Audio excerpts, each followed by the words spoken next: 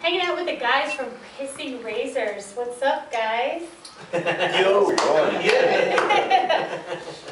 Wow, it's so good to have you guys here. Thank you guys for coming. Good to be here. Awesome. Thank you so much. So if you guys want to introduce yourselves, so kind of refresh everybody's memory on who you guys are, even though we see you guys around all the time. Remind ourselves who we are. Joe, vocals. There's Matt Lynch, guitar. Eddie, drums. Gio, you can tell. So what do you guys think about, what are you guys going to bring up now that you guys have reunited and are totally doing everything again? I think what we've been working on right now is just kind of getting our chops back together. Chemistry's always there, but it's like, I haven't really played drums seriously in a long time. So for me, it's like just kind of getting stamina and, stuff that I used to be able to play the way it needs to be played. And I think it translates for kind of, these guys have been busy doing stuff. Gio's been busy, doing his own thing. But for me personally, it's more of that for me. And I think everybody else as well, in a certain way. So you guys excited for this whole reunion? Oh, absolutely. I think, the idea of getting back together and kind of bringing back the feel of what we've done through the years, it's a good opportunity for us to reconnect with fans, and the fan base seems to still have that drive to hear the band and get the energy back, from what we've been accustomed to through the years. So it's pretty exciting. So how do you guys feel that you guys are going to be different? How different do you guys feel you are now than you were when you guys originally started? Back in the early I 90s? think everybody's just wiser on everything. We're all older. It's been 13, 14 years since we played together as this lineup. Unfortunately, our bass player Rick, he's a family guy now, and he's moved on in that way, and I totally respect him. And but as far as that goes, everybody just is wiser. Matt's a business guy. He goes, law enforcement, and I basically been doing the kind of the same thing, doing audio and just whatever I could do in music. So I think everybody's just more knowledgeable on what's going on business-wise in the music business and anything that's going on in the band. And then musically, everybody grows as you go along. So, like I said, it's been a long time since we actually played together. So it's going to be cool. Matt's already got a bunch of stuff written. I've had a ton of ideas that have just kind of been dormant for a long time. So I think we're going to have a really, really, really good record on our hands. How do you, Gio, you're the latest addition to Pissing Razors? How's that? You getting pulled over here. You caught me farting in the room. How's that going for you? I totally love it. I couldn't ask for more to play with these guys. We've been brothers for years to begin with. So giving the opportunity to play with these guys, I know Rick, all total respects, laid the foundation, and I'm coming in as the background for these guys to make sure it doesn't lose that power that it once had. So I'm hoping I can come in 110% and make it sound exactly like it used to be. Right. And to be the new venture, but that hopefully doesn't lose any of that feel. Oh, I'm sure it won't. Everybody's sure it won't. How's the chemistry between all of you guys? Little brothers hanging around? I totally love it. It's just like, it's pretty instant, once we sit in a room just talking about this and that from back in the day or something that happened, it's just, it's fun. That was the whole thing. When we started back in the day, to me, it was not getting a guy in the band that's, per se, the most talented guy, but you're going to have problems with his personal. To me, it was like, dude, all right, this guy's not as good, but he's driven, and we get along good. And as far as building that chemistry, that's what it was about. It's like, let's work at it, and we will get that good together. Not as a single person. Because then like it's about that chemistry. And that's what it's all about. I mean, that's the hardest thing to find, honestly. To put to me, a successful band is that. We have that chemistry, and you're playing, and you're creating music, and it's, you know, it feels good to the people you're playing with, first and foremost. And then I think that kind of translates onto, you know, fan base. Yeah. I mean, everybody's gonna have problems. That's normal. I mean, if you didn't, that's just kind of weird. Yeah. Yeah. So, in there's different type of sub-genres in metal, and the one that I've been looking at the most and heard the most of that falls under Pissing Racers is that you guys are described as groove metal. How do you guys would you guys agree with that? That the music is groove metal? Absolutely, yeah. You know, back in the day, we were, you know, when the band first came out and our record came out, you know, people that reviewed it, it's like, well, these guys sound like Sepultura, these guys sound like Fear Factory, these guys sound like Machine Head, these guys sound like Pantera. And all of them, some of our favorite bands, definitely big influences on all of us. So I never, you know, some people took it as like, well, don't you guys find that offensive? Like, no, they're some of my favorite bands. Not that we're trying to sound like any of them, but we're definitely in that genre. You know? So it's like, it's never, to me it was flattering, to be quite honest with you. You know? I think in terms of like, yeah, in terms of like the music itself, I think a positive with the band is really focusing on the strong suits of a song or like something that translates well to our listeners is where we don't focus on being the fastest or you know how many notes we can play, how many drum fills we can fit in. It's really about getting the interaction between your listener, your crowd, and the songs that you're creating and stuff. I think we do great with that aspect of it. So yeah. We've always generated, like Matt said, we've always generated that energy automatically.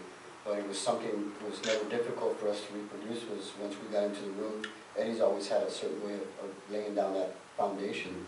And when we had, you know, his style of playing is that bluesy kind of riffage and stuff like that, that we made kind of into that aggressive thing. And I never, at the beginning, never even sang in that style or manner, but it just kind of grew into that. And we found our own little niche. Rick being in the band was that last piece that we didn't have back then. And when he did come in, it was like, wow, it was a solid, big chunk. It was a driving gig, you know. And that's kind of where we're at with Gio. He's got that formula, that feel of that thing now, and it feels like it's the right time to reproduce that again. We're kind of funny in the room, I mean, because it's like we've already done it before, but we've never really had together. We've done things amongst each other in the business, but we've never sat in the room. But when we did, it was automatic. It was natural. Yeah, it was pretty instantaneous. That's a positive on his behalf too, like, you know, shedding a positive light on him. He came in and gelled right away. I really didn't know what to expect. I've known Gio for years and I've worked with him on various stuff like Joe said, but you know, the idea of creating chemistry, some people can never do it in their lifetime, and we've managed to bring something together with a new component and really make it. And I think we've been blessed, I will tell you. Absolutely. Hell, I didn't even know he played bass. I'm not even kidding, man. I did it until I mentioned it. Oh shit, now I gotta learn. You know, like I said, Yeah, that's a fact though, that's a true fact. we've been blessed with the people that have played in the band. We've been blessed with the people that play in the band that, you know, that we've all been able to gel like that, and we've never missed a beat. You know, even when Matt left and we had to continue on with him.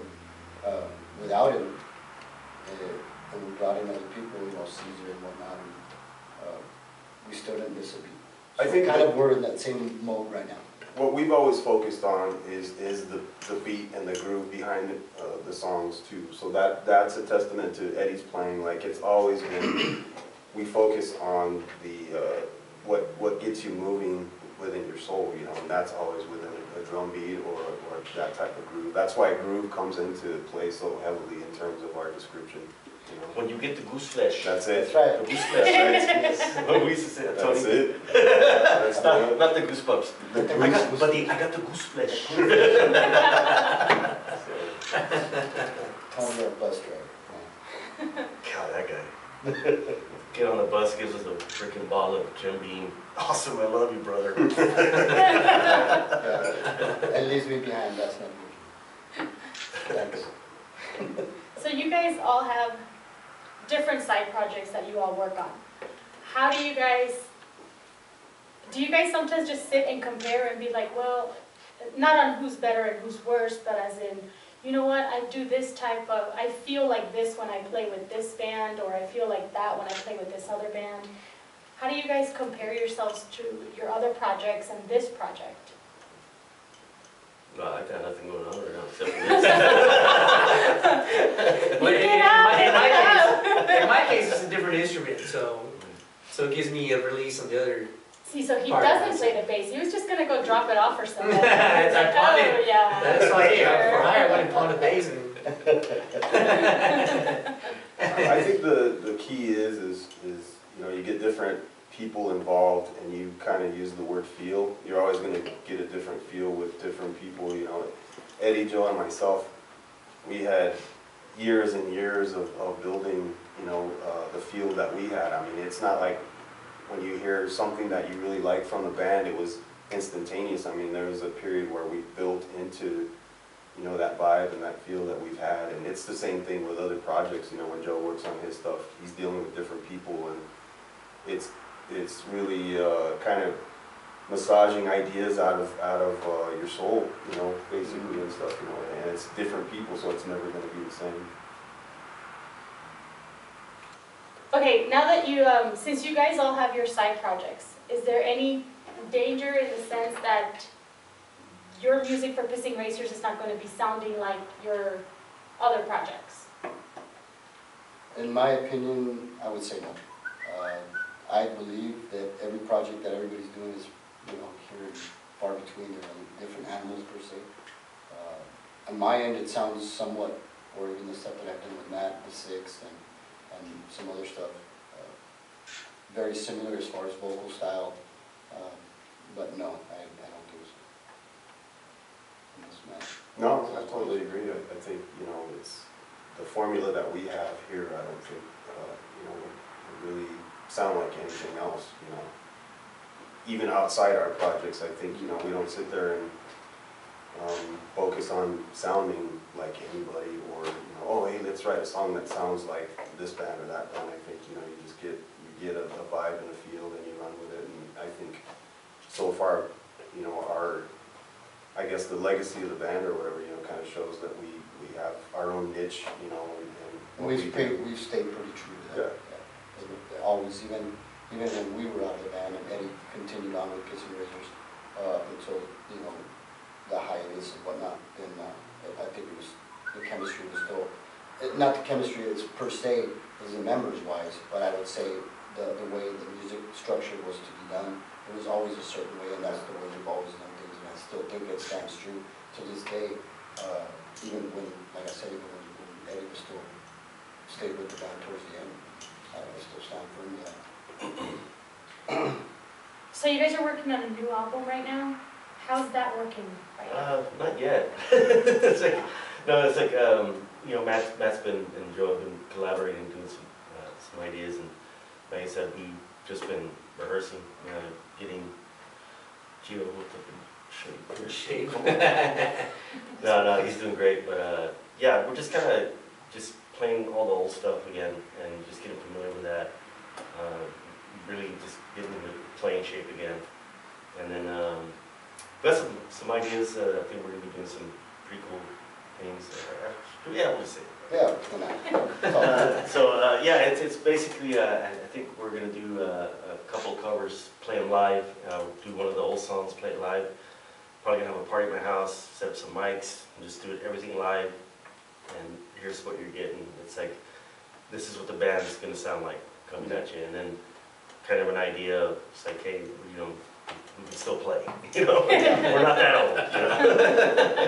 All right, so party at Eddie's. Yeah, yeah, you're more than welcome. It's coming up. Yeah, it's coming up soon, actually. Yeah. So what is coming up for Pissing Razors? What's the next step? Man, there's so much, there's all this stuff, and it's all up in the air. And it's like, I think the one thing that's solidified, that's solid right now is the Ride for Dime this year in Dallas. We'll be headlining that, which is awesome. We got to do it with Cowboys. And Rob, the guy that puts it together, is just top notch. This year's going to be the Gas Monkey live. Yeah, it's a killer club. Yeah. The audio guy there, he's like a freaking Mad Max of, you know, sound and lighting. So it's going to be really cool. How do you guys compare yourselves to all the other local bands around, like family-wise, you know? The local scene is a family pretty much because we're all in town and we're all in the same goal and everybody's doing, you know, trying to reach their goal and it's pretty much the same for everybody. To me, you know, I see it as this. It's like, you know, we've got to do some cool things, travel and, you know, go here and do this. And, you know, me, even after the band, I've been doing other stuff. And I just see it, I mean, everybody's people, you know what I mean? And we're all musicians, we're all doing the same thing. And you know, and there's no need for any, it's like, oh, well, I'm, you know, better than this guy or whatever. It's like, no, it's like, we're all in the same boat, doing the same thing. And we've all been there, struggled, and Yeah. some of them are still struggling. We're, again, at square one, so there's nothing being handed to us. I mean, we're gonna have to work for everything that we get. Some things are a little easier than others, but for the most part, yeah, we're starting from the bottom again. We have it a little bit easier. We do have, you know, the ability to record our own stuff. We're not at the mercy of the label. Those are the things that were difficult back in the day. Again, that goes back to saying from, we're a little bit more business savvy as opposed to what we were when we were the young kids. We were just like, here, we're going to give you this contract, and you're going to get to record, and you're going to get to go here and there. And Awesome, where do I sign? It was great, and it was great for what it was, because That's exactly what it was. we were those kids that were, yeah, let's just sign on the line. And Sign and your you know life what? away. Before we knew it, we were gone, and we were gone for a long time. And it was what it was. And some days we were broke, and there was days that we weren't. But We were broke. More days we were. Let's not fool ourselves. I was okay. I wasn't. I think, you know, in terms of, you know, also on a side aspect of that, you know, in terms of connecting with the local scene and stuff, I think we all can say we have a good relationship with the musicians. Eddie continuously has worked sound and stuff. Gio with his projects, you know, he gets out into the scene and stuff. So I think on an all-around level, I think we have a good vibe and a good feel amongst the scene. Not with only other you as a musicians. business owner. Well, you know, we all have our part, you know, Because you help now on that level to give I'll them a book place to play. original bands and stuff, you know. Eddie does the Eddie sound does thing. sound, you know, Gio gets out there with his other projects and interacts and stuff, you do as well, so. We know a lot of the musicians here and we know the struggles, but it's that, sometimes the struggle is part of the fun of it, you know, getting out and experiencing the thing, you know, experiencing the moment. I just love sharing a hamburger between There you go. There you go. And we will do it again.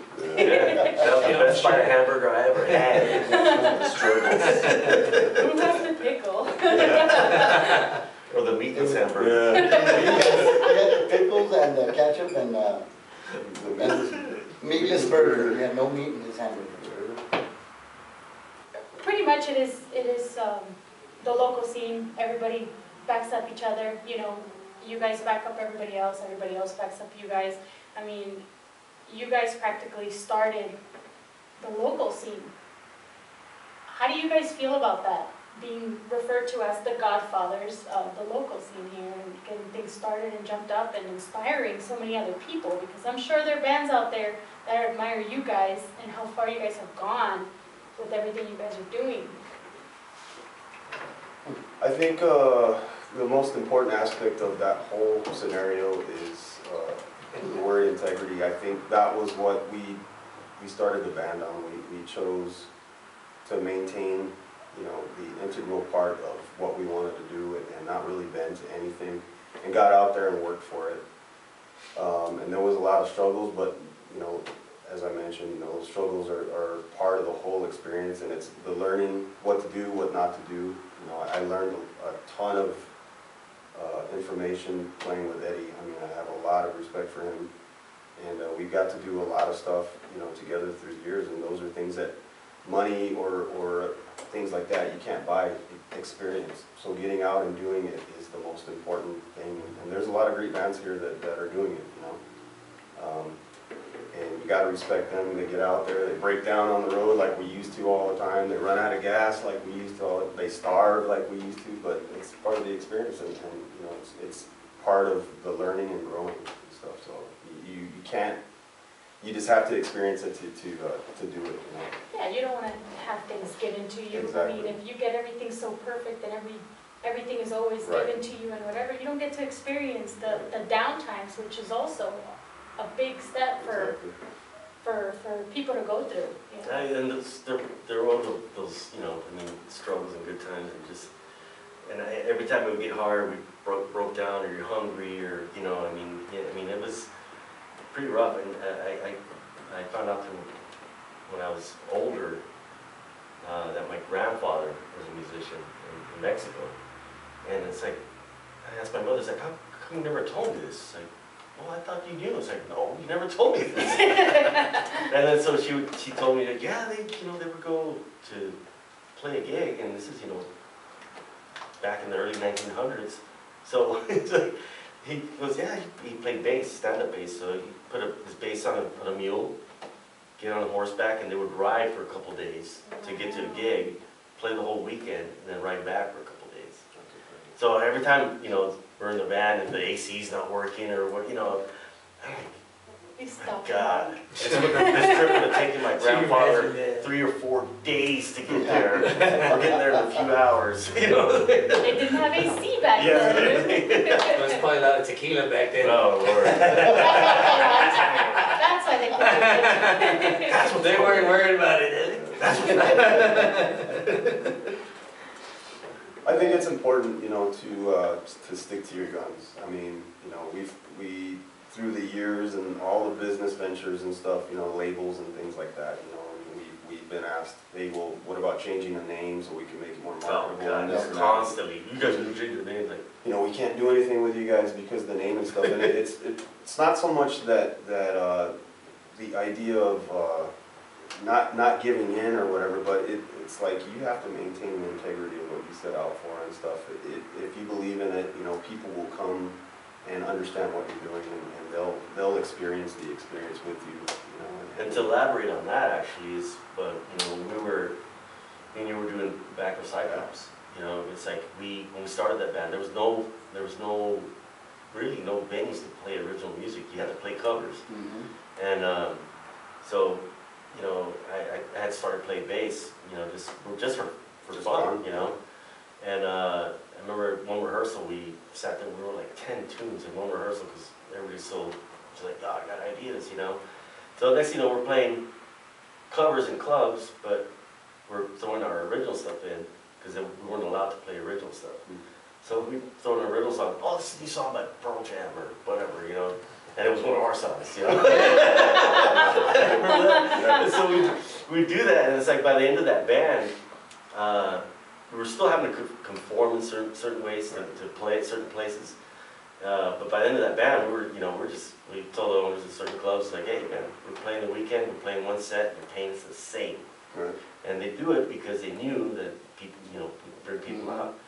So when that band was done, it was basically, you know, it was a thought process. It's like, the hell with conforming, man. It's like, just do something, call the band something completely outrageous, make music that will annoy the the F out of everybody. Backdoor and- Cyclops wasn't enough, No, right? it wasn't enough. Not enough. Take it one step farther. That's So why you had that's, to you go know, through a urinary tract infection. yeah, yeah. So that, you know, that's when we started, you know, the band with Dave, local, and it was just like straight up. I mean, we played places and see how many people we could run out of there. Yeah. Because the people that would stay, they were like, yeah, you know, and then that was the beginning of what we, you know, what we kind of had going on, and we just kind of, we stayed to that. And it's Yeah. like, that's what works, man. It's like, to be honest with what you want to do, that don't be afraid to try anything, just go for it, you know? I have to ask, where did you guys came up with the name Pissing Razors? That was with the original singer, who, may he rest in peace, Rest in peace. Dave Loco Pelon, and I forgot how he said it. He goes, hey dude, I had this friend of mine, man, he caught the KLAQ, and he told me he felt like he was pissing razors. He goes, I think we should call the band that. And I'm like, dude, that's awesome. Not about what happened to the guy. I mean, at that stage, you know, we were leaning more We're on like the punk. hardcore punk. It was really Yeah. hardcore punk vein, Yeah. and we had a little tinge of metal and stuff, which It was ended a up. groove. Yeah. It was weird. The Yeah. style was weird, but I mean, We were lost. it fit the whole message, because the message was very sporadic and very energetic, and the whole idea was to shock the hell out of the crowd and Yeah. stuff. You know, Dave would go up on stage and he'd blow, like he'd Blow have stuff pie up. shells full of gunpowder and light it and blow stuff up and We got roll barred around. from playing, I don't know how many freaking places. It's like, oh my god. So the idea was to be as extreme as we could, visually and, you know, sonically and stuff, but it was leaning more towards the punk vein. And then, you know, as he stepped out of the band, then the metal side of the band came out more. And so it was like, at that stage, we just said, we're just gonna keep the name, keep pushing on with it. And, Remember when we hired Rachel as our manager? She's like, guys, I don't know how I'm gonna get you guys anywhere. I got you anywhere. I was like, I go, Rachel, don't worry about it. Just get us in the door and we'll kick ass. They'll have us back, guaranteed. Or they might not. Yeah, 50-50. So the name, basically, to answer the name, just coincided with the extreme aspect of it. It was like we just wanted to be as extreme as possible at that stage. And you know, this is 20-something years ago, and we just stuck with it. We said we're just gonna run with it, you know. And like I said, we had labels and people, you know, business people always like, you know, hey, well, what about changing the name? We Yeah, can make even you more marketable. during the Like, time that we were signed, the label was still very insistent. They were like, maybe you guys should consider trying to change it. We're like, no, we don't like it the way it is. change your image, change it. It's Yeah, they just- wanted us to do image, they wanted us to do the name, it wasn't marketable, it wasn't this. Sounds like they wanted another band. Pretty right. much. I mean, Yeah. if that's what you're looking for, you might as well have gone and found another band. 'Cause It was we couldn't have been something we No. weren't anyway, I think, you know. So we just stuck to what we did, and that was the best thing we've done, is just sticking to it. So, Remember that photo shoot in Germany? yeah. They wanted us to take our shirts off. Put paint on us. They put paint and they put X's and they Yeah, they're they trying to had, change the image of the it was band. very, Like very going- clear. This is rated G, okay? It was the oddest thing I think we had been. And that guy was so pissed off because we didn't do any of that. Yeah. Like, this German guy was mad. And then the label was mad at us. Yeah, it was not good. But we're here. Yep. No, nobody saw that. That's why I wore dark colors. Not at all.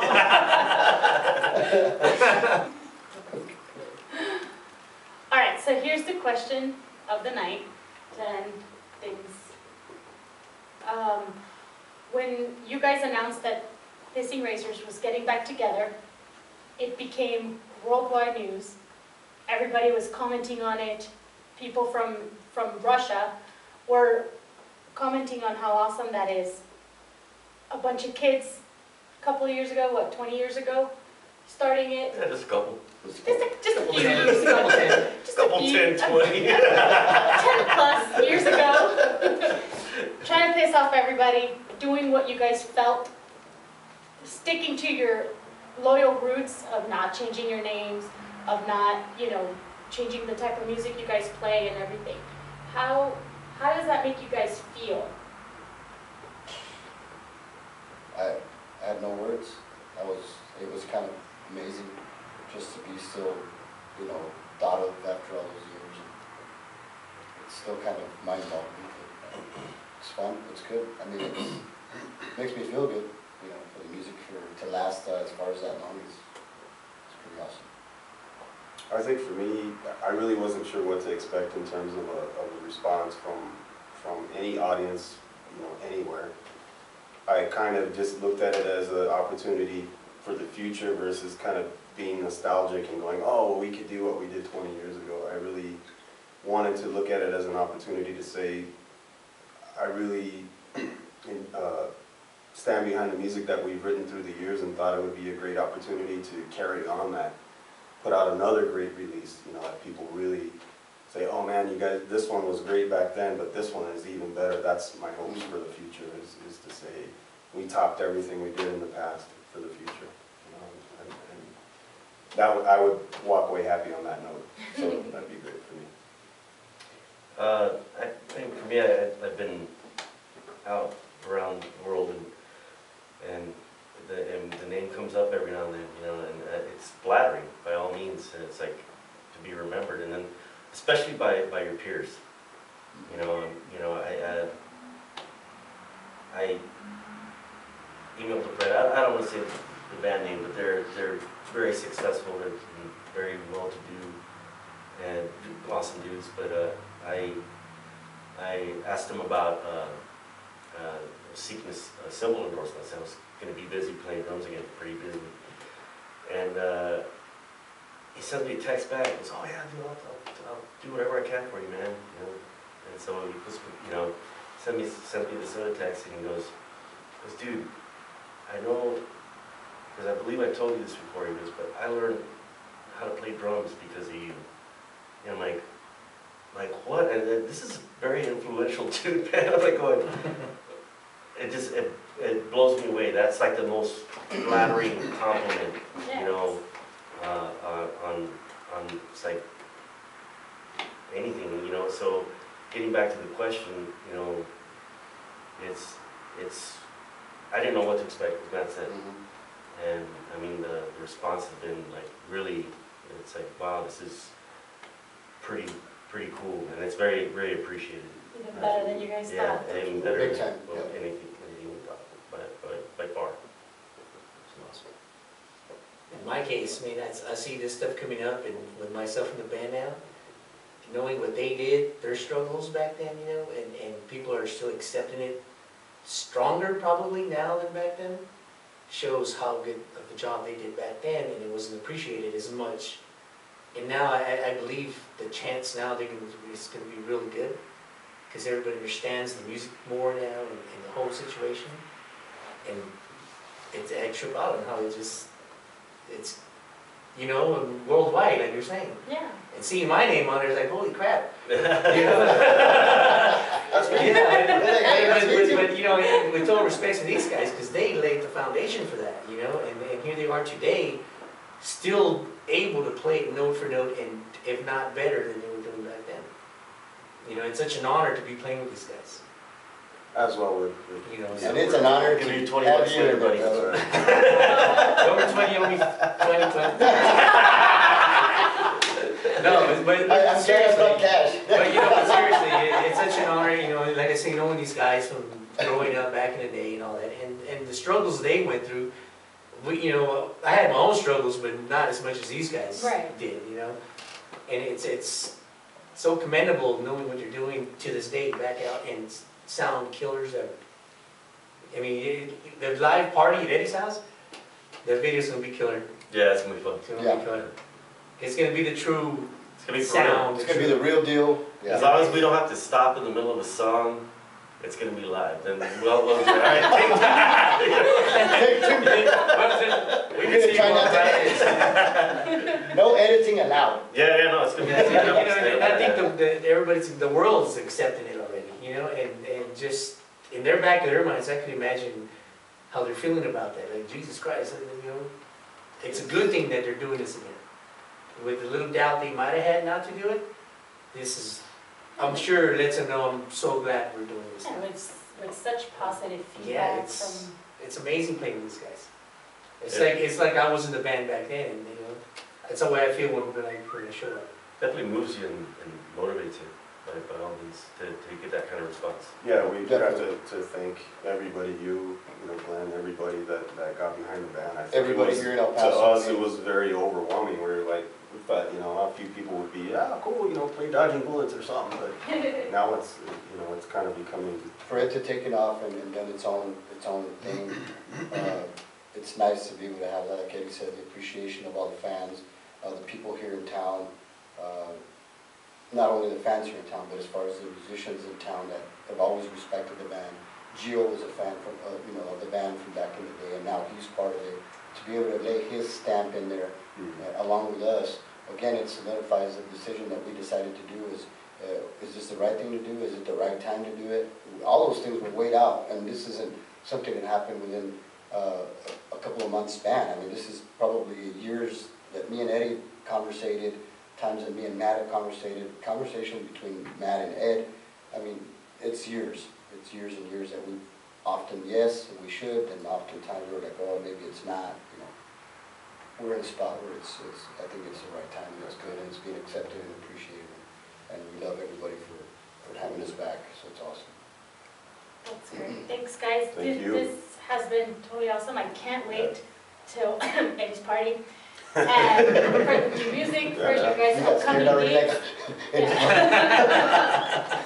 like, Just to inform you guys as fans, Facebook, Instagram, so we can keep updated with you guys' upcoming projects. There is, we have a few things lined up. You can follow us through the Facebook, Instagram, we got Twitter. I don't know what else. I think that's it for now. We'll be getting all of our like online stores and stuff up and running and stuff. So You can still find the songs on iTunes and all that stuff. I see. So looking forward to it. Guys, thank you so Thank much. you. for Appreciate Party time.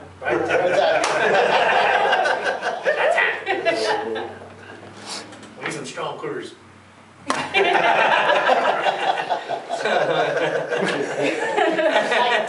Light. On that end note, I'm Yta von G, welcoming back the Pissing Racers. Shalom. Yeah. Come on.